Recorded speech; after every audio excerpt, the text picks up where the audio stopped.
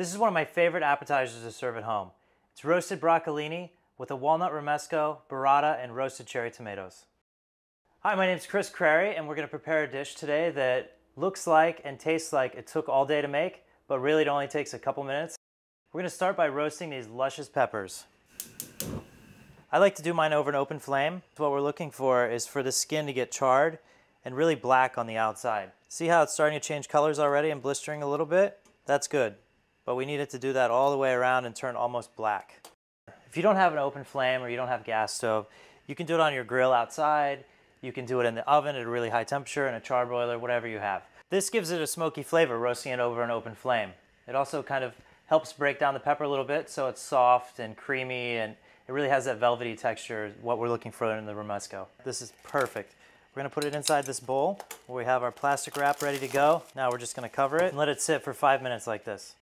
Just gonna put that off to the side. We have our beautiful broccolini here from the market. Now you wanna take the bottom of it off. If you can't find broccolini, you could use broccoli, you can use kale, you can use lettuce even. We're gonna add a little bit of olive oil here. We're gonna add some salt and pepper. This is really simple, but it's got a lot of flavor. Toss this up, make sure it gets nice and coated. Put it on a sheet tray, and it's gonna go right in the oven for about 5 minutes at 400 degrees. All right, now that our pepper has been hanging out for a little bit, watch how easy this skin is gonna come off. Take a paper towel, the pepper while it's still kind of warm, and you're just gonna peel the skin off. See how easy that comes off? Now you have all the skin gone and just this nice velvety red pepper left.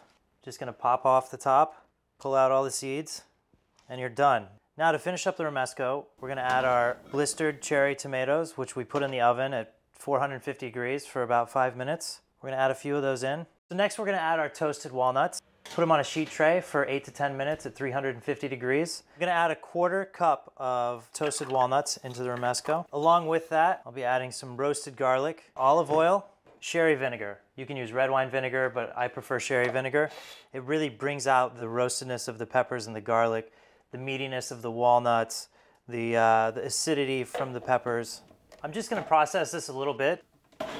You really wanna have the texture of the walnuts still prevalent.